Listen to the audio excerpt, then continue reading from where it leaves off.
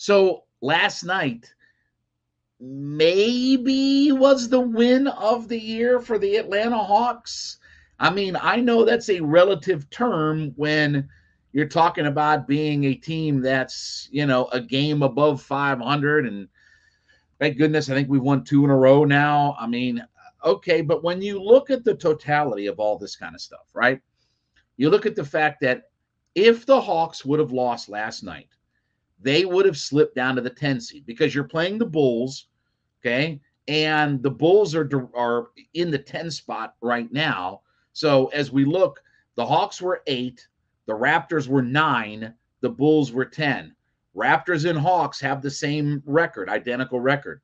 So if you'd have lost last night, number one is you'd have lost the season series to the Bulls. As it was, you split 2-2. So that's good from a tiebreaker perspective, okay? So you'd have lost the season series against them. You'd have slipped down to number 10. And the fact is that you were on the road. You were without DeAndre Hunter. You were without Trae Young. And all of these things, we talk about these moments and talk about taking advantage of the schedule and not taking advantage of the schedule. All of these things were working against the Atlanta Hawks last night. And what did you see? Was a really good win. 123-105. They kicked the crap out of the Bulls. You saw lots of good ball movement. Bogey was making threes last night. He led the way with 26 points. DeJounte had 17 points. He was 7 of 13 from the field. He had 17 points, 9 assists last night. Capella had his typical 13 points, 14 boards last night. Sadiq Bey gave you 19 points in the starting lineup as well. Okongwu, another 11 points and 6 boards off the bench. Jalen Johnson with a huge night off the bench, 16 points, 4 boards, 3 steals, and a couple of assists.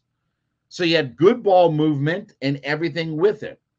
But when I tell you that last night was probably the best win of the year, when you factored all of those things about the standings and stuff, because nothing, I mean, look, if the Hawks would have fell down to 10th,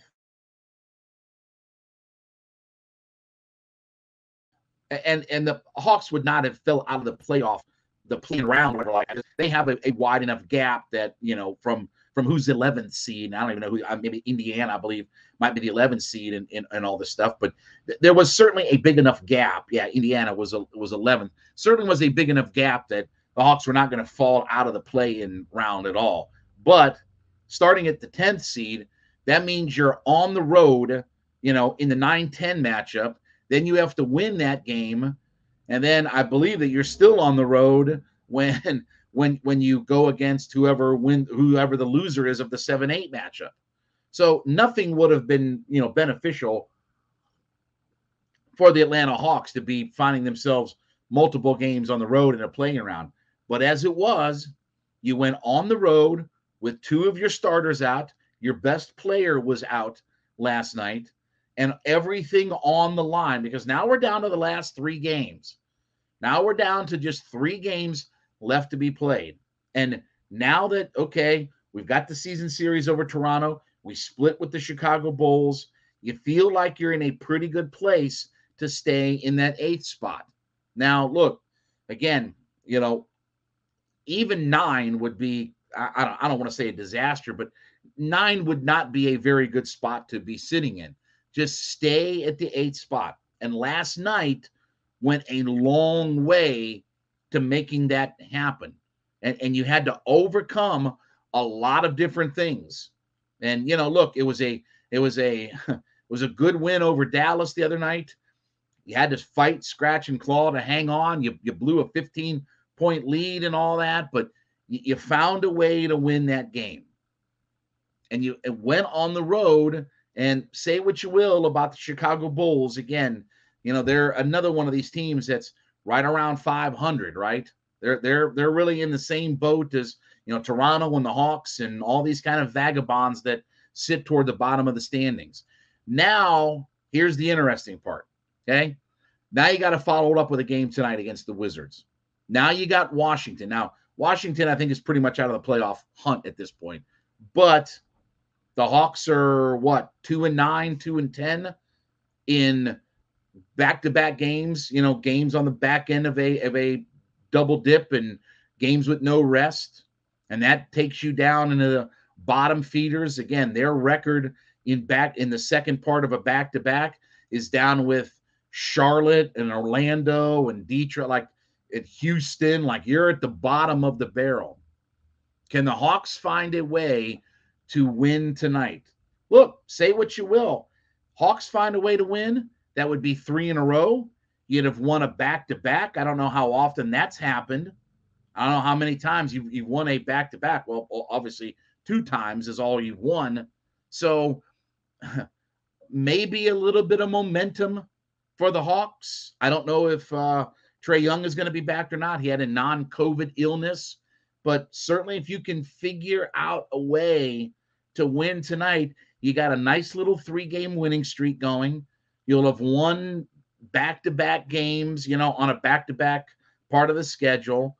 And those are all rare things. A win on the road with 2 of your starters out.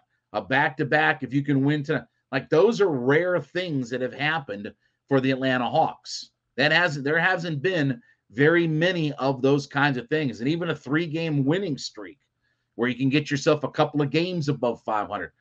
Those have been very few and far between that we've been able to see. So maybe it's a good time for the Atlanta Hawks, but certainly last night might have been this season's win of the year when you look back at all of the dominoes that could have fallen if the Hawks didn't figure out a way to win it.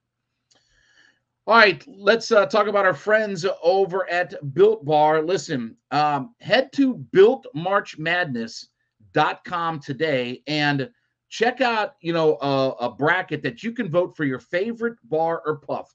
BuiltMarchMadness.com. Vote for your favorite bar or puff.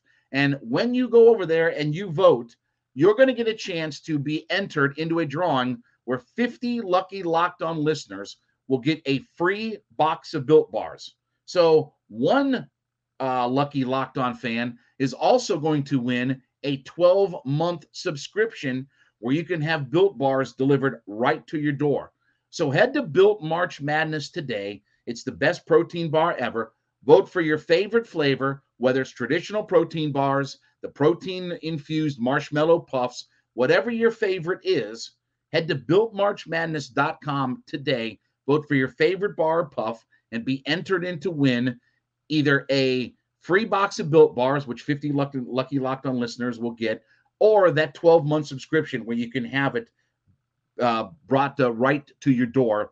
Built.com is the place to go. Check out BuiltMarchMadness.com.